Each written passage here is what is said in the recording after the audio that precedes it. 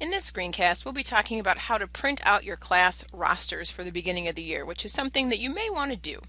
So, what you need to do is log in to your Skyward Gradebook using the Skyward Gradebook link and your Skyward Gradebook login ID and password. So, once you've logged in, you'll see this lovely home screen, and you're going to go click on Teacher Access, and you're going to go to My Gradebook. And you're going to click on Standards Gradebook. Anywhere, it doesn't really matter. And then at the top of the screen, once it finishes loading and working its magic, you will hover over Attendance, and you want to click Take Daily Attendance by Name.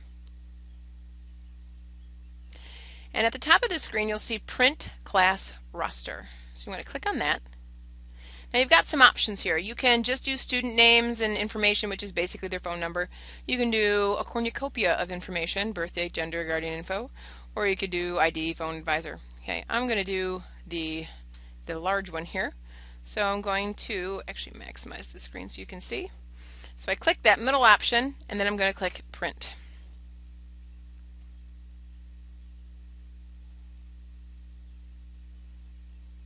And what it's going to do once it shows up is it's actually going to put this in what they call the print queue. And you'll have to wait a little bit for it to magically create the report.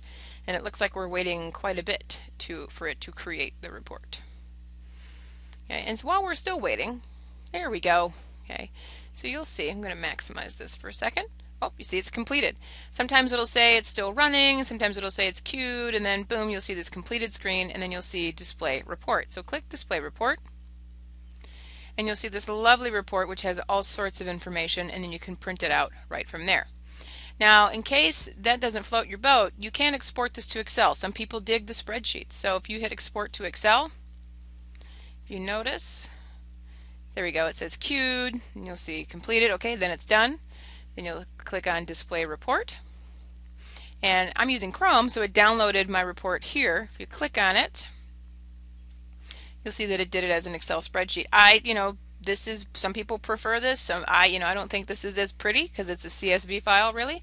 But hey, whatever trips your trigger as far as the class roster reports. So you can either do Excel, you can either use one of their forms, and you've got student info. You've got a different variety of options here as far as how much information you want on the report. But that is how to print out your class roster. Now I went through this screen through the attendance or through the gradebook screen. You can also, if you click Post Daily Attendance, click any of these by name, print class roster. Basically, in order to print class rosters, you need to get to the attendance screen by name, and then it'll print it out for you. So that's how to print out your class rosters. So I hope you find that useful, especially before school starts.